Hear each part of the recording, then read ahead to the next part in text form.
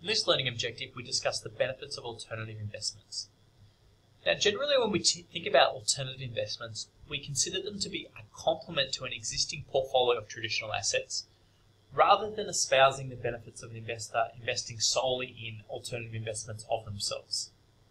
Now, the reason that alternative investments can be quite beneficial as a complement to an existing portfolio is that they have very low correlation with traditional assets. So we can see this here if we look at the correlations between some alternative investment asset classes and some traditional assets like equity indices and so forth. We can see, for example, a fund of alternative investments actually has negative correlation with both the S&P index and the MSCI World Index. So this low correlation means that you can have added diversification benefits by including alternative investments in your portfolio. Previously, when we discussed asset allocation, we said that low correlations across traditional asset classes mean that it's beneficial to diversify across asset classes just within the traditional asset space. Well, those benefits are even further compounded when we talk about alternative investments, given these low correlations that we can observe. As well as the low correlations of return, there are also some other benefits.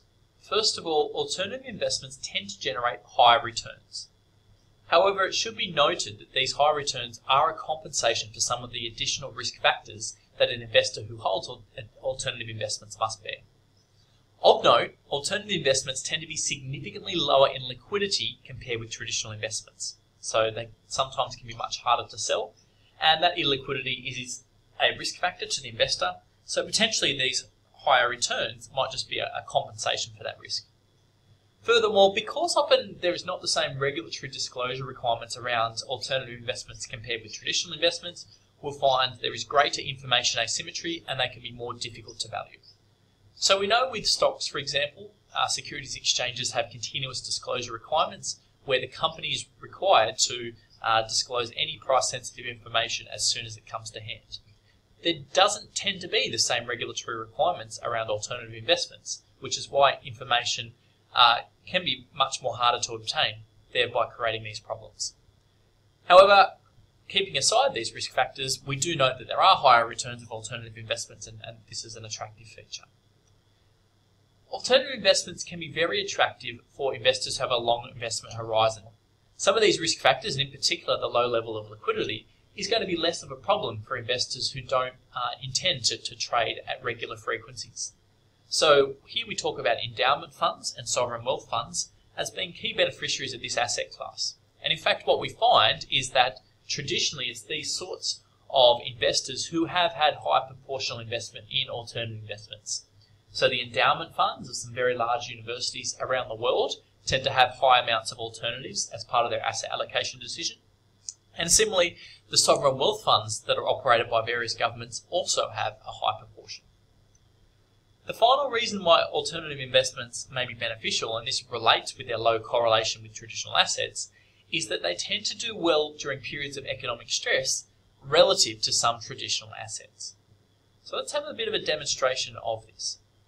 Here we've got the performance of both traditional and alternative investment classes across two periods of economic stress. That is the period just after the dot-com bubble, which is, we're looking at the early 2000s, and also the performance across the global financial crisis.